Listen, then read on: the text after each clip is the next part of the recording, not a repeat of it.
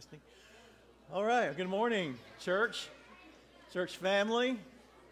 I'm so glad to see you this morning on the first Sunday in July. And it is a warm, muggy Sunday, but we are glad that you're here this morning in a nice, cool place to meet with the Lord. Worship. What is it? It's meeting with God.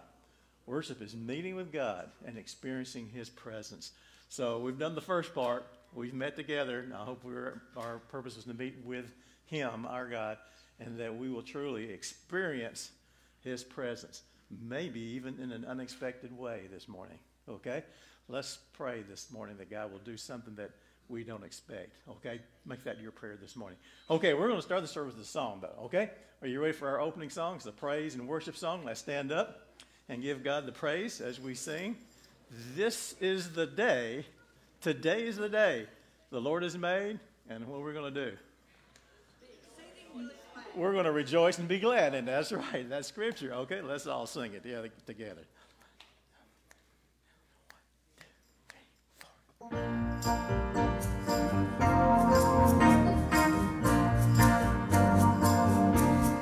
Casting my cares aside, I'm leaving my past behind.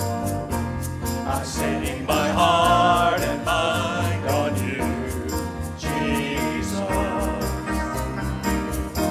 I'm reaching my hand to yours, believing there's so much more, knowing that all you have in store for me is good. It's good. Today is the day you have made. I will rejoice and be glad in it. Today is the day you have made. I will rejoice and be glad in it. And I won't worry about tomorrow. I'm trusting in what you say. Today is the day. Today is the day. I'm putting my fears aside. I'm leaving my doubts behind. I'm giving my hopes and dreams to you, Jesus. I'm reaching my hand to yours, believing there's so much more, knowing that all you have in store for me is good. It's good. Today is the day you have made. I will rejoice and be glad in it. Today is the day you have made. I will rejoice and be glad in it. And I won't worry about tomorrow. I'm trusting in what you say. Today is the day. Today is the day. Come on, sing it again. Today is the day you have made. I will rejoice and be glad in it. Today is the day you have made. I will rejoice and be glad in it.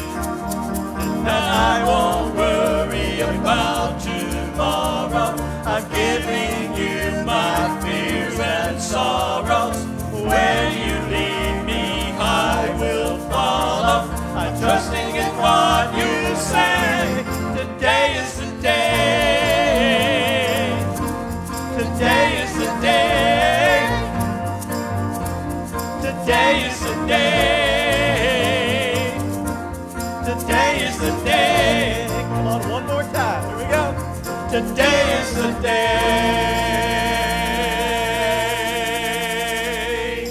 Give Him the praise this morning. Amen. It's great singing. Thank you. You may be seated. Well, amen. That's good singing. I always ask that question.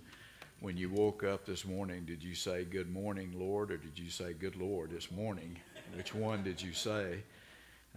Perspective is everything. This is the day that the Lord has made. I will rejoice and be glad in it, even if it's a difficult day, even if it's a day filled with challenges, even if it's a day where there are a lot of storm clouds in your life, to say, I'm just going to rejoice in the Lord today. I'm going to make today a day of worship and a day of praise. I'm going to praise Him right through the storm and trust Him to deliver me. And He always delivers us from every storm, whether He does it in this lifetime or in the lifetime to come. So it is a great day, and I'm so glad that you are here. It is good to be back. We are back from a week of vacation. We thank you for affording that to us. Thank you so much. I've already had comments from the usual characters. Is that a spray tan? I've been asked that, and whatever. And so take it down the next time you go, turn it down a notch or whatever. I've heard all the comments, but we got a little scorched while we were down there. But we just had a wonderful time. I think I have a picture of my family. There's us on the beach, and then there's our family on the beach. They'll let anybody on those public beaches down there. Did you know that? We've got a Ole Miss Rebels in there. We got an LSU Tiger. We've got a Tennessee Volunteer. And much to my dismay, over on the right side, there's even an Arkansas Razorback thrown in just to keep us modest, I guess. But thank you so much for affording us that opportunity. It gets harder and harder to say goodbye to those grandbabies. That's the hardest part. Was on Friday when they cried, or one of them did. And so when we got in the car to leave, just don't look back, just keep looking forward. But thank you for that opportunity. We worshiped last Sunday at First Baptist Church in Fort Walton Beach, and again got to hear Charles Billingsley, if you know Charles Billingsley. And we heard him at the Southern Baptist Convention, and we got to hear him again last week at First Baptist Church in Fort Walton Beach. But it's good to be home, and I'm glad that you are here. I know we have some people that the 4th of July has moved all the way out into the weekend, and we have some people that are still out, that are still on vacation, and we're praying for them for their safe return. Look forward to having them back. I'm glad you are here today. Welcome you to First Baptist Church. Let me say a special word of welcome to those who are worshiping with us on Facebook this morning. It has been really amazing. Last week we had just short of 700 people that worshiped either live or watched this part of the service or all of the service. Later, and 2 weeks ago, we had over 2,000 people on Facebook that worshiped with us or that watched the service later in the week, and we are just so glad that that is the case. Let me just share very quickly. This morning, I had a friend request from a surgeon in California. He's from this general area, and the surgeon had said, have been following on Facebook, and he sent me a friend request. He said, I'm from that area, and I'm continuing to follow and worship. And so I welcomed him, and we want to do that now. Let's welcome our Facebook worshipers. We're glad that you're here. And so let me pray for us this morning, and we'll continue. Father, thank you for your love. Thank you for this gathering today. Father, I thank you for Dr. Mikey Mewburn, and thank you, Father, for his willingness to come and share in my absence. And Father God, bless his ministry as he teaches seminarians there at Mid-America Seminary in Memphis. Thank you, Father God, for homecoming. Lord, thank you for the opportunity to come back and just worship and to be here with a family of friends. God, I pray that you'd forgive me of my shortcomings. I know there are many. And God, I pray that you would just help us to hear from you today, Lord, I pray. In Jesus' name, amen. Brother, lead us if you would. Amen. Thank you, Pastor. 1 Corinthians 15:28 says in that verse that God is all in all. I don't know what that means to you, but to me that says that pretty much that God is everything. And if we know him truly by faith and see him through the eyes of faith and with spiritual eyes, we know that Jesus is everything. He's all in all to us that know and love him and serve him. The song we're going to sing is based on that concept, that precept found in God's word. And the songwriter says it so beautifully that Jesus, you are my all in all. Lamb of God, worthy is your name. You are my all in all. You know the song. Let's stand up. Sing with me. You are my strength when I am weak. You are the treasure that I seek. You are my all in all.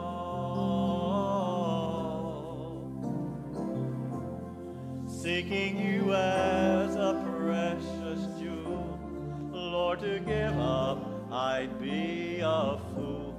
You are my all in all. Jesus, Lamb of God. Jesus,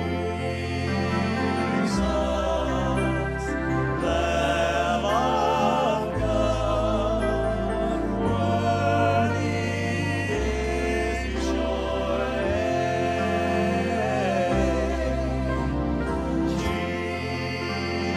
Jesus, Lamb of God, worthy is your name. Taking my sin, my cross, my shame, rising again, I bless your name. You are my all in all. When I fall down, you pick me up. When I am dry, you fill my cup. You are my all.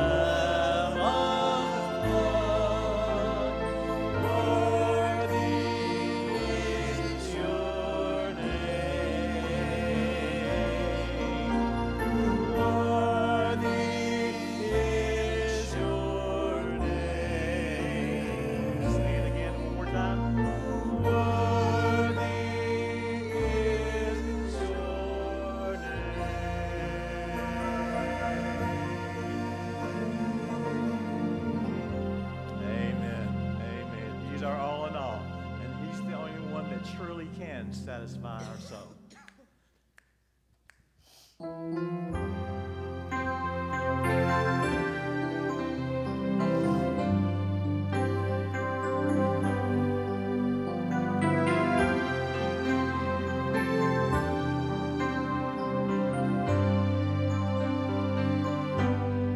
Who can satisfy? Who can satisfy my soul?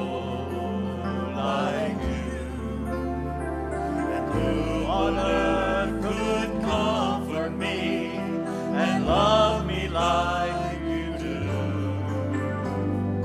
Who could ever be more faithful, true?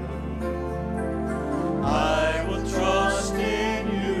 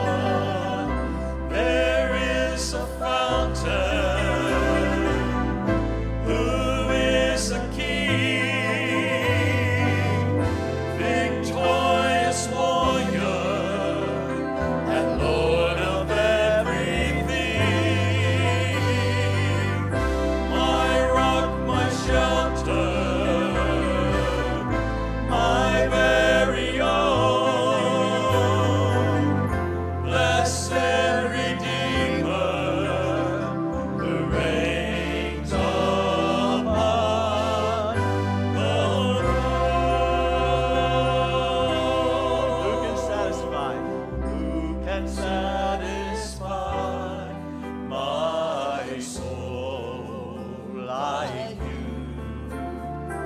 And who on earth could comfort me and love me like you do? Who could ever be more faithful and true? I will trust in you. I will trust in you, my Lord. There is a fountain, who is a King, victorious warrior, and Lord of everything. My rock, my shelter, my very own, blessed Redeemer, who reigns upon the throne. Sing the chorus again, everybody. There is a fountain, who is a King, victorious warrior, and Lord of everything. My rock, my shelter, my very own, blessed Redeemer, who reigns upon the throne, who reigns upon the throne.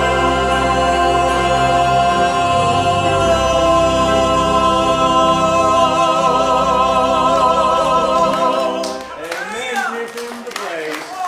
He reigns on the throne this morning. Thank you. You may be seated. I want you to listen to the choir this morning. They're going to sing a song that we closed out our Easter music last Easter. A beautiful song. We've talked about how Jesus is our all in all.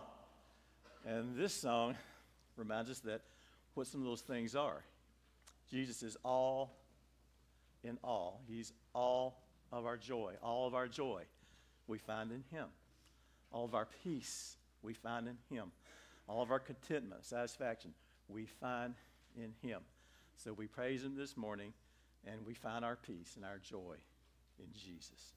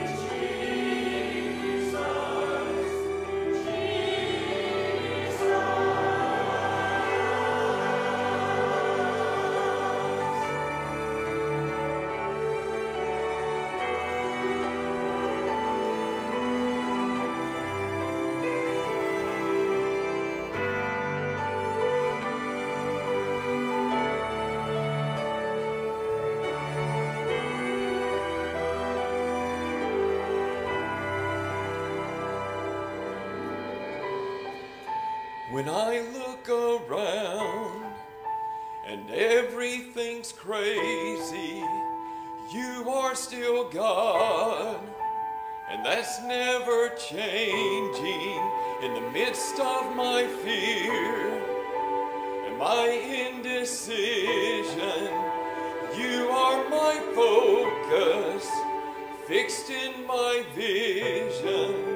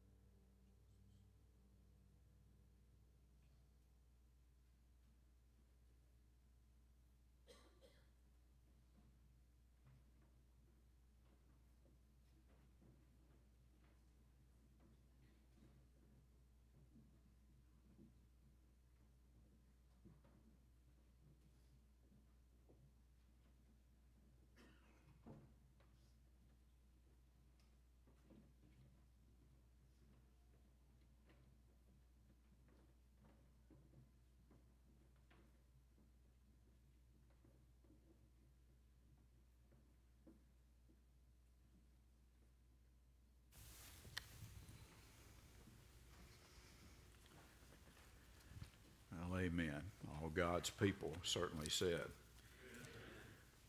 Shabbat Shalom, peace of the Sabbath peace.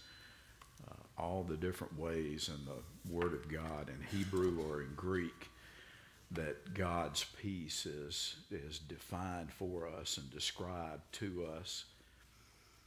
And some of you, when I correspond by email or text sometime, I say shalom. I'll say shalom, which is how Hebrew people, a greeting and a farewell. It's just the word peace.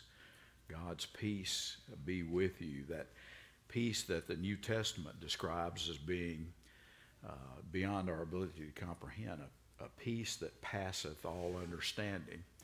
And when I listen to songs like that, I think about the story in the Bible where Peter in the book of Acts has been arrested, and on the night before his beheading, he was beheaded. Remember what he was doing. He couldn't sleep. He was tossing and turning and pacing anxiously around his jail cell. Remember, right? You should be shaking your head no. Remember what Peter was doing? He was probably snoring. He was asleep.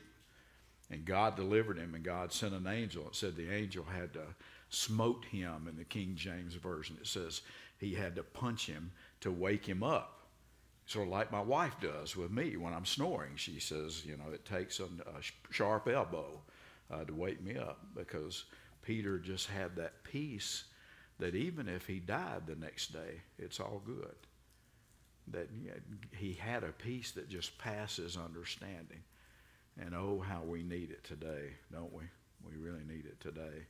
Let's pray. Father, thank you for your love, Father, and thank you for your peace. And Lord, I just pray that you would clear our hearts and our minds and help us to hear from you, Father. Maybe if there's someone that doesn't like me, Father, maybe they don't like me.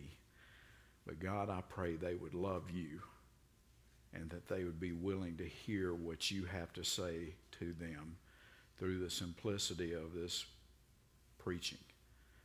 Father, thank you for your word. Direct us now to it, Lord, we pray. In Jesus' name, amen. Take your Bible, if you would, and open it to John chapter 8, the 8th chapter of the book of John.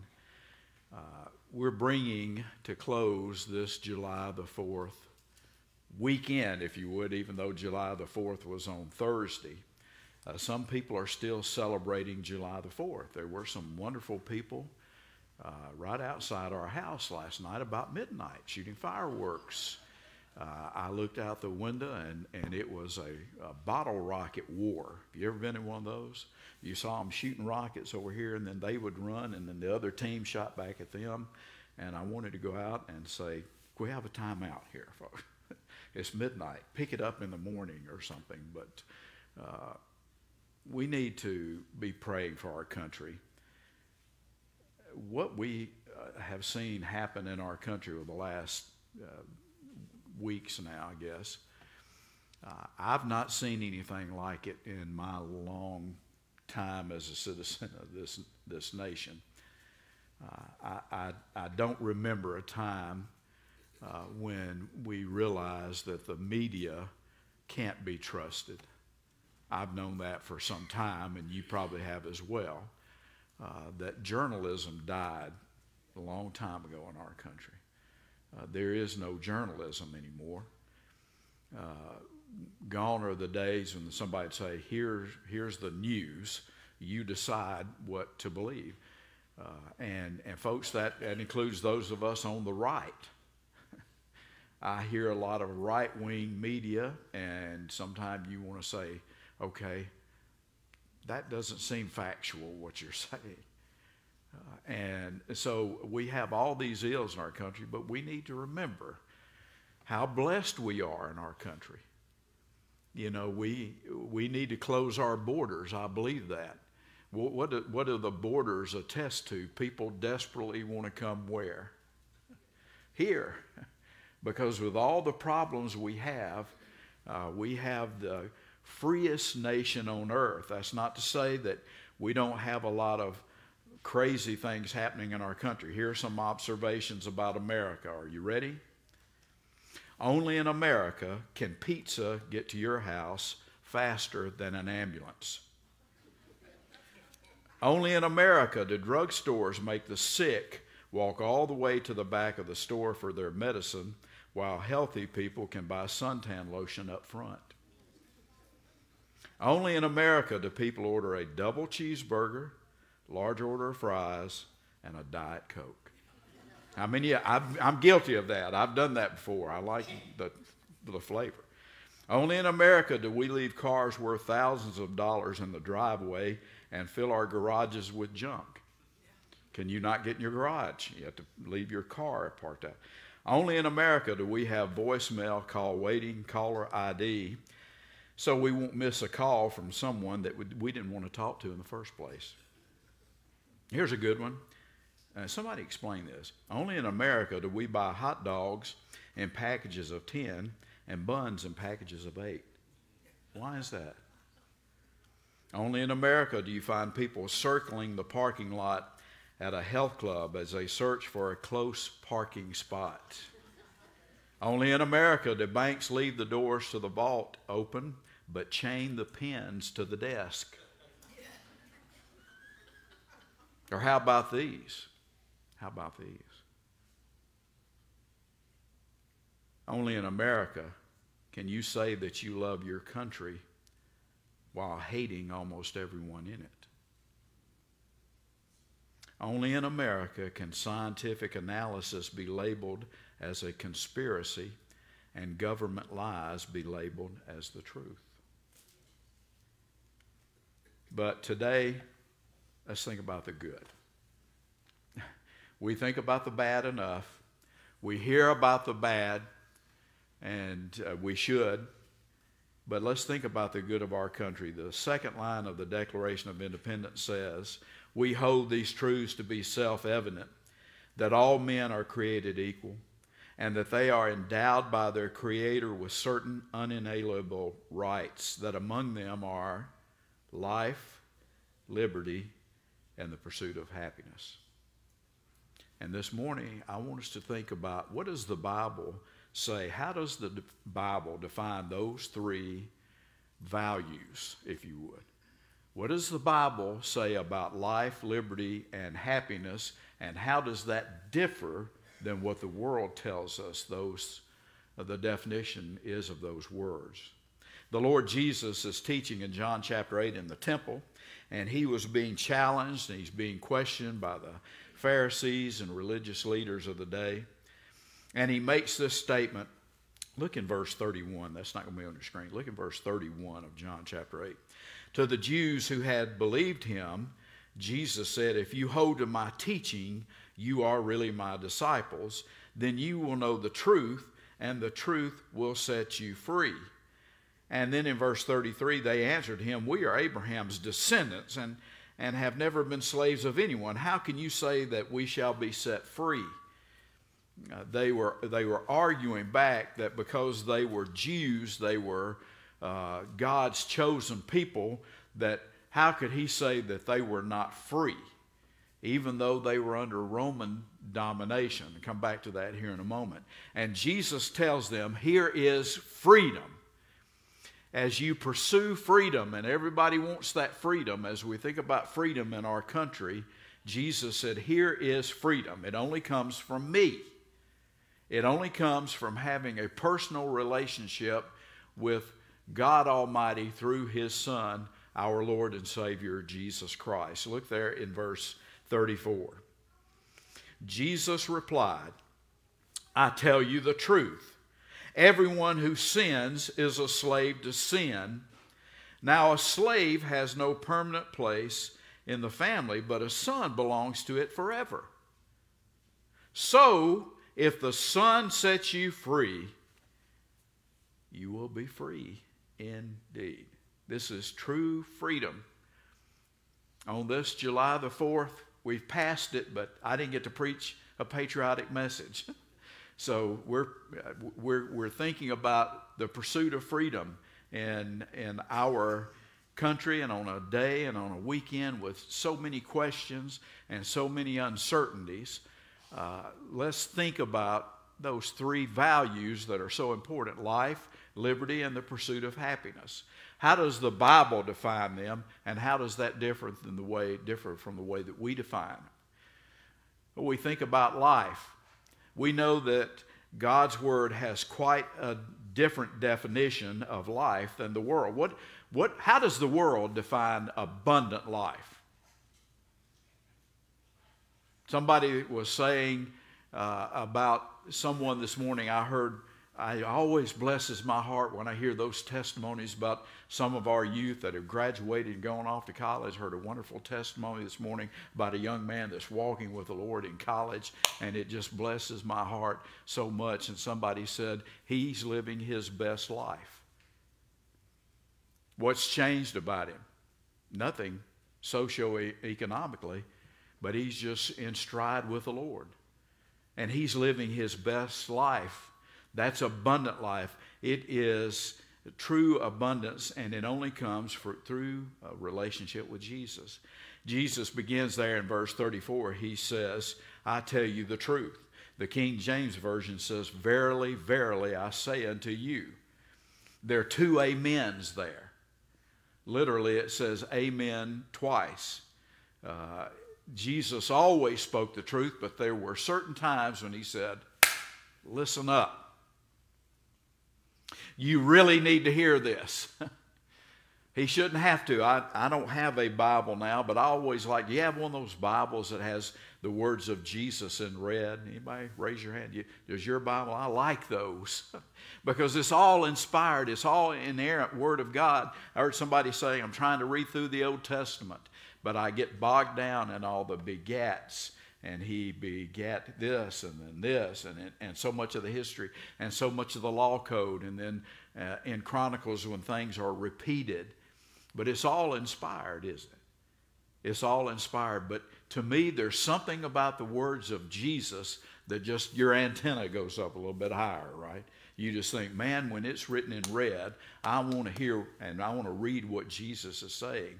And that's what he does here. He says, verily, verily, I say unto you. And what does he say? In verse 34, he said, everyone who sins is a slave to sin. Some translations try to add an interpretation of this verse, and they say something like, everyone who chooses a life of sin becomes a slave to sin. Sometimes, some translations have the truth, but it's what Jesus is saying here is beyond that. That's true, and everyone who chooses a life of sin becomes a slave to sin. That's a true statement, isn't it? Another translation says everyone who commits sins surrenders his freedom to that sin. I like that. And that's true, isn't it? But Jesus, I believe here, is saying something a little even deeper than that. He said, I tell you the truth, everyone who sins is a slave to sin. And who sins? All of us. So it's not just saying the person who chooses to live a life of sin is a slave to sin. He's saying all of us once were. As Dr. Rogers used to say, I used to run, before I got saved, I ran to sin. Nothing has changed except now I run what? From it. Paul tells us who has sinned in Romans 3:23, for all have sinned and come short of the glory of God. All of us. Anybody says, I'm so glad I'm not a sinner, you don't understand what the word means. Jesus says in verse 35 that a slave, even though possibly beloved and accepted, is not on the same footing as a son. The Greek says that the slave doesn't live in the house forever, but the son does. Slaves come and go, but the son is there forever. And you know what this reminded me of when I read this passage? And I worked on this 2 weeks ago. Anytime I go on vacation, when we get back on a Friday, I always think, I got to be ready for Sunday. Or I can't. Are you one of those kind of people, you got a chore to do, you can't really relax till you get your chore done? I've always had that. Somebody said, you know, he's not afraid of work. Why? He can sleep right next to it or whatever. If I've got something. So when I was preparing this, it made me think about, before we left, it made me think about the parable of the prodigal son. Remember the story? I think I have a picture of that. Maybe gotten it to her late this morning. Remember the son came back. Remember he told his dad, I want my money. And the dad, can you imagine if your son came to you and said, I can't wait for you to die, I want my inheritance right now. You'd say, here it is. Do you want it from the right side or the left? You know, you come to me and ask me something like that, man. But the dad gave him his inheritance. He went away, and what did he do? Everywhere he went, he made it rain. He squandered it quickly. And he started to starve, and he was feeding pigs, and he came to himself, and he said, I'm going to go home. And his dad was wealthy. He said, I'm going to ask my dad to make me a hired hand. And remember what the dad did? The Bible says the dad did what? Ran out to meet him. There's a song, a contemporary Christian song entitled, The Day God Ran. Only place in the Bible where it says, it's because Jesus is talking about God the Father. When you were coming home to God, do you know he ran out and met you? And someday when I close my eyes in death, he's going to meet me and take me to heaven. But anyway, it says that the father ran out, and the son had this speech, this canned speech. Dad, I'm sorry. I'm not worthy to be called your son. Just make me a... And before he could get it out of his mouth, the dad said, quick, quick! To the servants, he said, bring, I'm going to get these out of order, but it's for my purpose. He says, bring some sandals for his feet. Slaves didn't own shoes. He's not going to be a servant. He's my son. Bring some sandals, put some shoes on his feet. He said, bring the best robe and put on him. The robe signified who you were. Remember the color purple in the Bible. Remember what it represented? It represented royalty, or those of the ruling class. He said, bring a robe and put on him. And then he said, do what? Put a ring on his finger. That clinched it. Because it was almost like a signet ring with your name on it. This indicated that he is the son of this wealthy, influential man, and he's home again. Someday he would be king. Someday he would take his father's place of leadership at the city gate among the elders. And that's what Jesus is saying here. He's saying we're all enslaved by sin, and only through Jesus do we find that freedom. Do we come home and become part of God's family once again after having rebelled against him. The New Testament states that not only are we enslaved to sin, but that we're lifeless when you're lost. And that's something I see more and more and more in the world in which we live. Paul said in Romans 6:23, for the wages of sin is what? Death. Ephesians 2:1, Paul said, as for you, you were dead in your transgressions and sins. But in verses 4 and 5, he says in Ephesians chapter 2, but because of his great love for us, God, who is rich in mercy, made us alive with Christ, even when we were dead in transgressions. It is by grace you have been saved. And Jesus said in John 10:10, the thief comes only to steal and kill and destroy. I'm come that they might have life and have it to the full. And the Greek word for life is the Greek word zoe. And we get the word zoology from it. A zoologist literally studies the science of life. You go to a zoo and you see live animals. It's the Greek word for life. The Message says in John 10:10, I came so they can have real and eternal life, more and better life than they ever dreamed of. And so what does it mean to be alive in Christ or dead in your sins? How does the world define life? Well, life is defined, a lot of people say, you ever heard somebody say, I feel like I'm half dead? I've gone to church with a lot of people that have been half dead for years and years. They brighten up a room every time they leave it or whatever. And sometimes people, but how do you define life? Sometimes you look at a person that's lost and they are vigorous and strong and healthy.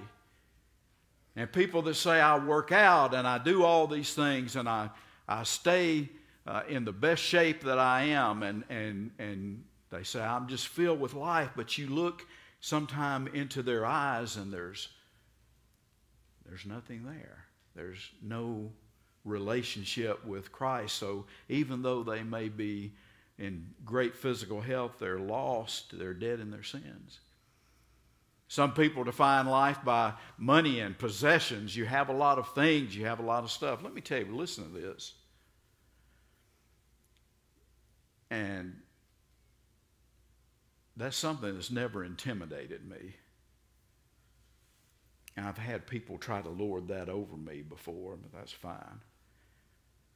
You know what happens to rich people? They get sick, just like we do. They have relationship trouble just like we do. They get divorced just like a lot of people do, unfortunately. They have rebellious children. They have rebellious teens, just like a lot of us have dealt with or dealing with. They have other relationship issues. I pastored a church once that was in an area that was exploding with growth. And a lot of the people that were moving into the area were people of wealth. They were building really nice homes, a lot nicer than the people's homes that lived in the church that I was pastoring. And it was always funny when I would say, we need to go out and we need to start visiting. We need to have an outreach. We need to get out in the community. And people would say, well, I can't go to this person's house because have you seen the house they live in? I'd be afraid to go up and ring the doorbell, knock on the door because of who they are. God doesn't care.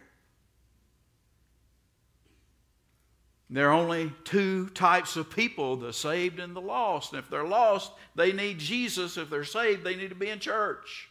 We need to go see them. It's not measured by relationships. I like a couple weeks ago when Don Dent was here, when Brother Don was here, and he was preaching out of Matthew 24, and he was saying, listen, you hear people talk about the end times, and one of the factors that you can get ready for in the end of times, we're going to be hated more. And you're seeing that happen. Christian people are going to be hated and despised and ridiculed and rejected by society. And watch this. Everybody listen. One of those, if you don't get anything else, get this moment. Life is not necessarily even measured by an abundance of years, is it? I had a friend of mine that I went to Ole Miss with, and he had cerebral palsy when he was a child. And when he walked all over the place because of the way his body was hit by that disease. And it was always, I'd sometimes get tickled at him on the way to class because somebody would walk by him and they'd say, hey, Mike. Hey. It took him a few seconds to process it, so I always thought the guy that said hi to him thinks he just snubbed him, because the guy would speak to Mike, and Mike would go, hey, after he passed him, because he was slow, and his speech was slurred.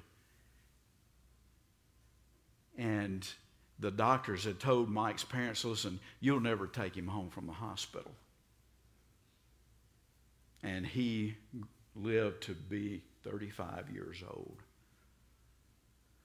And his father said, never in my wildest dreams, he said, I've always been an Ole Miss fan. He said, I never dreamed God was going to give me a fanatical fan like my son Mike. He loved Ole Miss and everything about it. And they got him, he got a driver's license. Now, how many of you ever driven a tractor or a piece of equipment that had that ball on the steering wheel? How many of you know what I'm talking about? He had a little old bitty car, had power steering, but because he was so slow, he had a ball on that steering wheel where he could turn it. I rode with him one time, once, in Jackson, Mississippi traffic. That's where he lived. But that day came. After the doctor said, you're not going to live, you're not going to live, you're not taking him home from the hospital when he was born, to him being 35 years old. And one day he just said, I don't feel good, and he just died right there. And people will say, isn't it sad? And I say, he lived more in 35 years than people that lived to be 90 live. I've seen that happen so many times. I'm come that you might have life and that you might have it more abundantly. And Mike lived that abundant life. And I ask you today, do you have that? It's not measured in years. And also the Bible defines, as it defines life, it defines very quickly liberty. You know, a person can be walking in a big city. A person can be in Times Square in Manhattan with all the craziness that's going on there, and they can be walking in the midst of that massive metropolitan city, or they can be hiking in Yellowstone Park where there's nobody, and just you're out there and just free to do whatever and go in whichever direction. Or you can be in the Gulf of Mexico on a nice boat. You can be deep sea fishing and see all the open ocean, and you can be a prisoner of sin. Or you can be behind bars in a penitentiary and be free. God defines that freedom in a very different way. Jesus said in John chapter 8, again, if the Son makes you free, you'll be free indeed, in John 8:36. And the people said, what are you talking about? We're free. The Romans gave the Jews a limited governance. They had a limited ability to govern themselves, but make no mistake about it, they were under Roman authority. In AD 70, they were going to say, we're revolting against Rome. And when they revolted against Rome, the Romans came in and leveled Jerusalem and took the people captive. What does liberty mean to us? Well, it's not a liberty to sin. I think sometimes people say, well, you know what? I'm saved now. And the preacher said, I'm free. Jesus said that. Jesus said, if you know me, you'll be free indeed. So I'm free. I can kind of do whatever I want to do now because I'm forgiven. That's not freedom. Paul said in Romans 6:1-2, what shall we say then? Shall we go on sinning so that grace may increase? By no means. We who are those who have died to sin, how can we live in it any longer? Paul said in Galatians 5:1, stand fast therefore in the liberty wherewith Christ hath made us free, and be not entangled again with the yoke of bondage. He says there, I like that word, tangled. Have you ever gotten tangled up in something? When I was little, my dad worked 6 days a week. And so I don't have a lot of fond memories of my dad spending very much time with me. And when I get to heaven, he will probably acknowledge that. But he thought he was doing what he had to do. We had food on the table and roof over our heads. But every once in a while, my dad would take me fishing. And that's about the best thing. You would see him, and I knew he was tired. He just wanted to lay down and rest. And by the way, guys and ladies for that matter, you'll never look back. I've never been in a hospital room with anybody who is facing something serious who has looked at me and said, I wish I had spent more time at work and less time with my family. I've never heard anybody say that, but I've heard them say the opposite. Oh, I wish I'd spent more time with my kid. I've said that. Wish I'd spent more time with my kids. But my dad would take us fishing. We had a fishing hole that kind of looked something like this. A Mississippi muddy pond is where my dad took us fishing. And I could not cast. I just couldn't do it. We had those cheap rod and reels, the ones you press the button and you throw the thing out and then you let go of the button. It was really scientific, complicated. We didn't have a fish finder or anything like that. Sonar, hey, there's fish. We didn't have any of that. We had these Zebco rod and reel specials that were $10 or whatever. And in that pond, there were a lot of things that you couldn't see under the water. There were a lot of stumps and branches and things, whatever growing up there, weeds that would come up down, whatever grows in the water. And my dad knew that pond, and he could take that line and he'd throw it and make it go wherever he wanted it to go exactly. Listen, if you ever see me and I have a sharp fish hook on a rod and reel, move away for your own protection is all I could say to you. I just couldn't do it. I just, thing goes over there. I throw it and it goes over there or whatever. And you know what would happen with my line so much? I got it tangled again. And my dad would have to cut that line and put a new sinker on it and a hook and a cork and a bait on it again. He was not a happy camper most of the time. I just couldn't. I kept casting out into dangerous area, and I'd get tangled. The line would get tangled. And there are so many Christians today that think, listen, I can cast out wherever I want to cast out in my life, and nothing's going to happen because I'm saved, I'm free, I have that liberty. And that's not liberty in Christ. That's allowing yourself to be entangled in sin. And liberty for a lost person is not freedom at all. For we too were foolish, disobedient, Paul said in Titus 3:3. For we too were foolish, disobedient, deceived, enslaved to various lusts and pleasures, spending our life in malice and envy, hateful, hating one another. And our world continues to grow in that way. I have a picture here. When I was in the Tennessee Baptist Convention, I wish I could go back and find this video. Everybody still with me this morning? I wish I could go back and find this video, because there was a lady that gave her testimony at the Tennessee Baptist Convention one year, and I think it was when we were in Sevierville. And that, I don't know if you can see that, it's a little blurry, that's the Deborah K. Johnson Rehabilitation Center in Nashville. It was formerly called the Tennessee Prison for Women. And this little elderly white lady, and I mean, she was Snow White. Can I say this? She was a cracker. Some of you know what that means. Some of you think, did he just say something good about her or bad? Is that good or bad? I don't know. She went into this. God laid it upon her heart. She lived close by to this women's prison. And one day she said, God said, you need to go into that prison. And she said, I just started going in that prison, and I'd meet some of the women that were in prison. There was a ladies' prison. Anyway, long story short, she had a video. And in this video, she walked into this room, this little frail-looking, white-haired, elderly white lady, into a room of about 30 young African-American women. And when they saw her coming, they jumped up and ran to her and hugged her, and they called her Mom. And she said, these are like my daughters.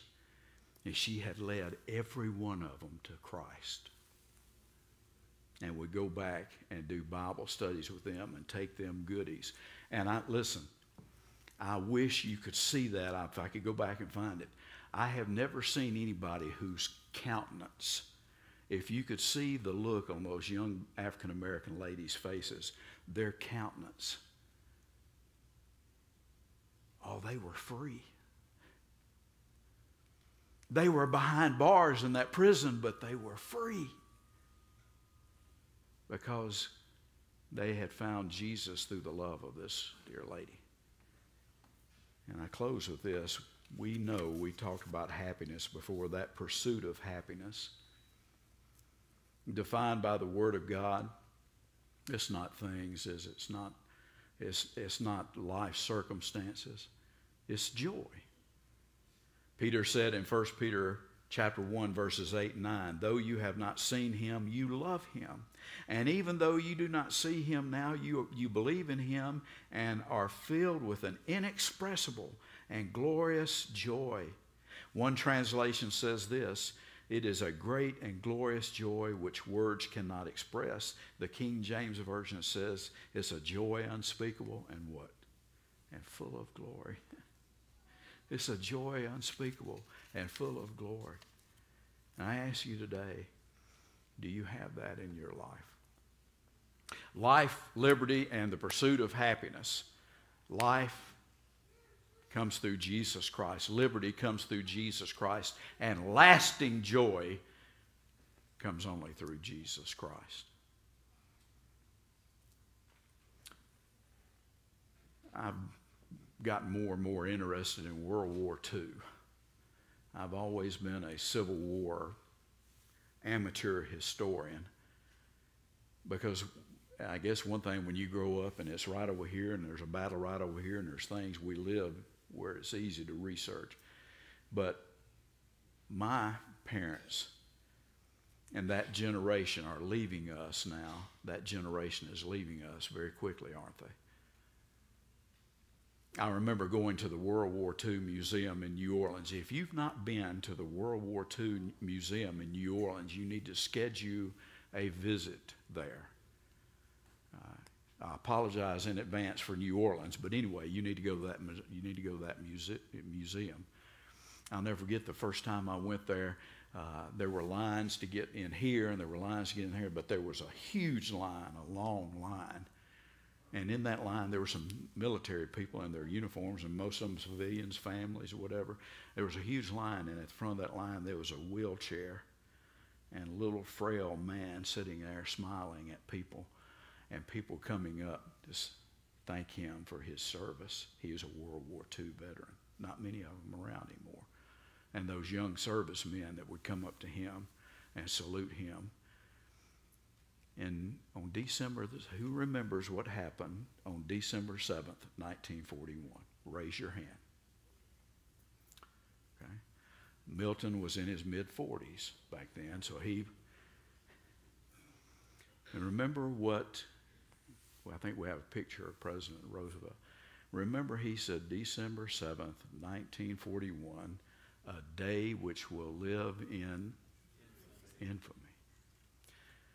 He said that when he was addressing a joint meeting of Congress. All the senators and House of Representative members were there. And the President of the United States was asking Congress for a declaration of war on the Empire of Japan, who had attacked us the day before at Pearl Harbor. And he made an impassioned speech and was interrupted by applause several times. But one of the things that's omitted from that speech a lot these days when it's reenacted or even when it's quoted, and you don't believe me, watch it if you see it being reenacted or quoted sometime. The last part of that speech, the last sentence of that speech is this. Are you ready? Defiantly with confidence, President Franklin Delano Roosevelt said, quote, with confidence in our armed forces, with the unbounding determination of our people, we will gain the inevitable truth. Then there are four words that are often omitted. He said, so help us God. Close quote. Oh, how we need that in our country today. People that say, leaders that would say, God help us. We need your help, God. We need life, liberty, and we need joy, and it comes only by including him, not omitting him. Let's stand together and we'll pray.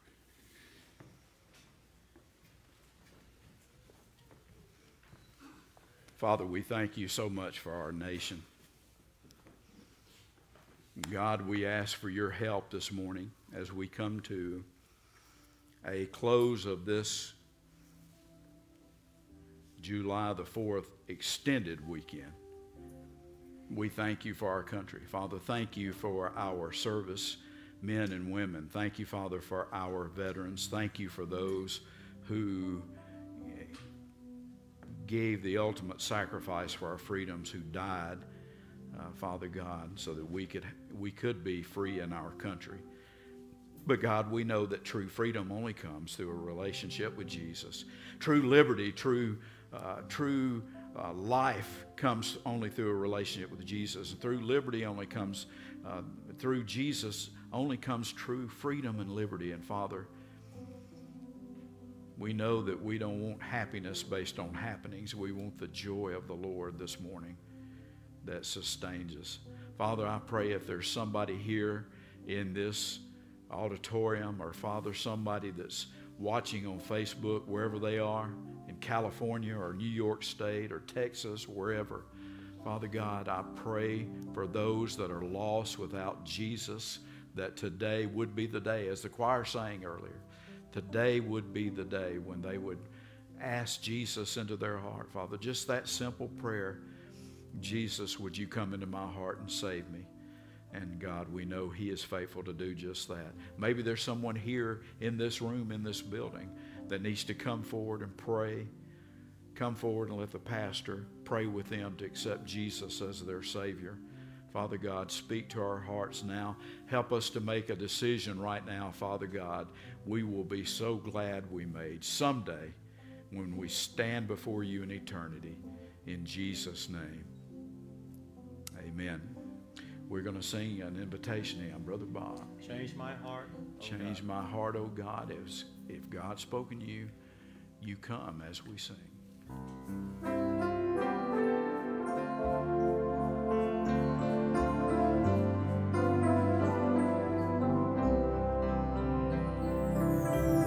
Change my heart, oh God. Make it ever true. Change my heart, oh God. May I be like you. You are the potter, I am the clay. Mold me and make me. This is what I pray. Change my heart, oh God. Make it ever true. Change my heart, oh God. May I be like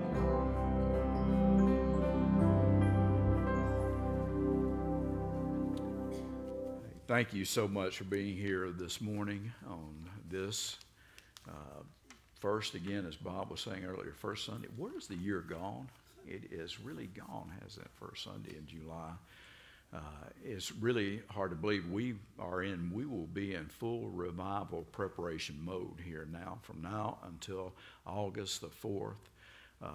Dr. Tommy Vinson is going to be coming back to share with us again. He was here last year. And we're looking forward to a great week of revival, August the 4th through the 7th, or a great 4 days. And so you start praying about that now. Hey, we want to pray for Sean and our youth this week as they will be going to Centrifuge. How many do you have going? 7. Okay. This man is confident of things this morning. I'm not sure. I don't know. 7? Have you ever asked somebody a question, they ask you for the answer? 7? And so we're going to pray for them as they go to Centrifuge this week and be gone Monday through Friday.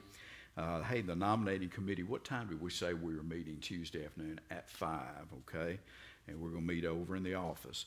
Let me encourage you folks, if you've not let the nominating committee know your willingness to serve, we're going to be calling you.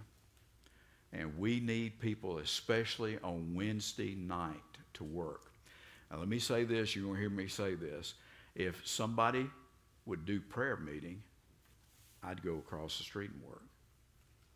I don't know how that would work, because I feel like as a pastor I needed to be at prayer meeting, but that's fine with me. I can go across the street and work. I'd be glad to. I'd be thrilled to. So you pray about that, folks. We've got to have workers for Wednesday night.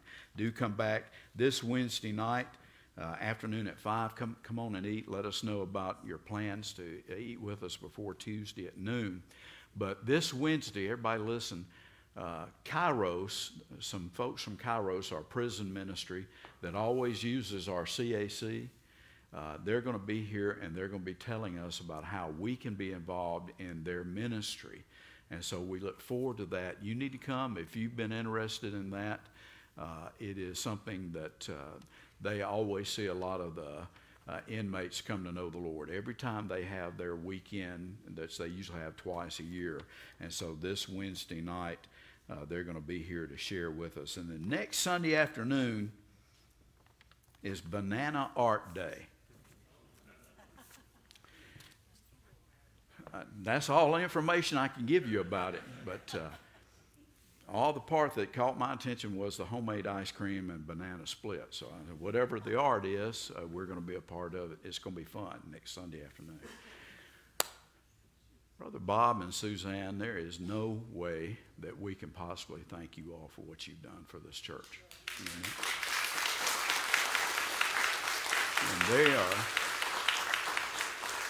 they're not going anywhere.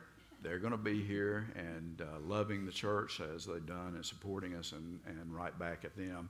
And Caleb will be here next week, and he's going to be leading us. And it's just going to be a great, great time in our church. Thank you, Brother Bob. You're more than welcome. It has been an honor, and it's been a privilege. It's been a blessing for me to serve for these last 2 years as your worship leader. And I thank you very much for that privilege. You have blessed me in ways you don't possibly understand. So look forward to continue serving together. Really, to God be the glory for what he's doing in our church. Let's sing the Spirit song. We need the Holy Spirit's presence in our life to guide us, lead us as we go through these days. So this is our prayer as we leave.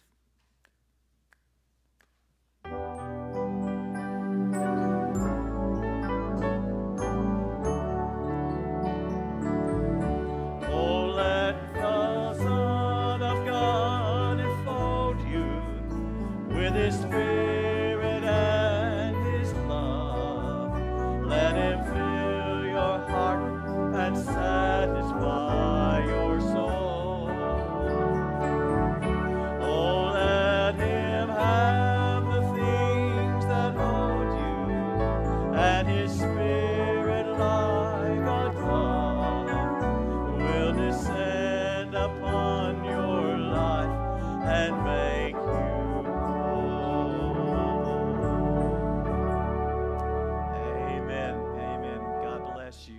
Next Sunday.